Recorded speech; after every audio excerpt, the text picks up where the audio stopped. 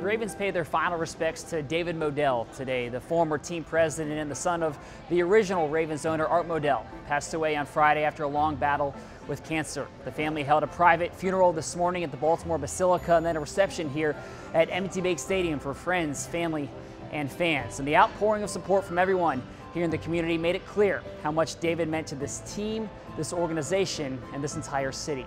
You know, what was interesting today was John Mara, the owner of the New York Giants, was there.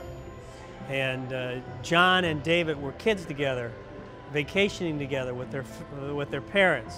And then there was Ray Lewis and Tony Siragusa and Matt Stover and Rob Burnett, and then of the current Ravens, John Harbaugh, Ozzie Newsome. There was such a collection of people there that you can see that he touched so many lives in his relatively short time on this earth. It was because we had this family atmosphere. So you were reminded today that in this big, bad world of the NFL where it's high prices, high anxieties, that family is very much at the core of it. And they're just regular folks. We live and we die, and we're friends, and we build each other up, and we try to help each other. And that's all that I was reminded today as we saluted David Modell. You know, both Art and David just so engaged in, you know, the day-to-day things that the players went through and how they made it so comfortable. And the best decision I ever made was when I signed here. And you know, it wasn't some smoke. I mean, it was true how they love their players. You know, winning the Super Bowl for David and Art, and then really the whole Modell family, gave me just as much joy as winning it for me and my family.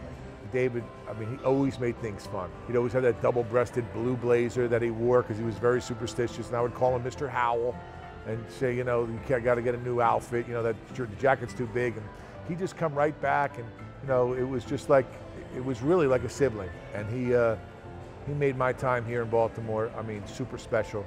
The thing is Art always foresee this city was starving for football. And he and David both wanted to make this a very successful franchise because Art felt that they were gypped. When we started out, we were just one big family. And that's the way the Modells always had it, whether we were in Cleveland or we were here.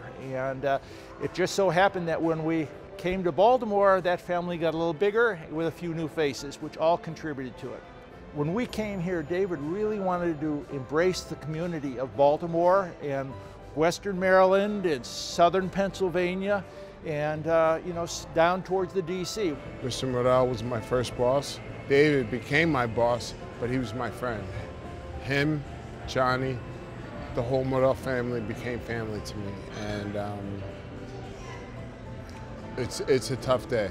And I had dinner with David last spring, and he told me about some of the things that were going on, but he always had that smile on his face and that optimism in his voice. He was my friend, he became my boss, and David, I love you.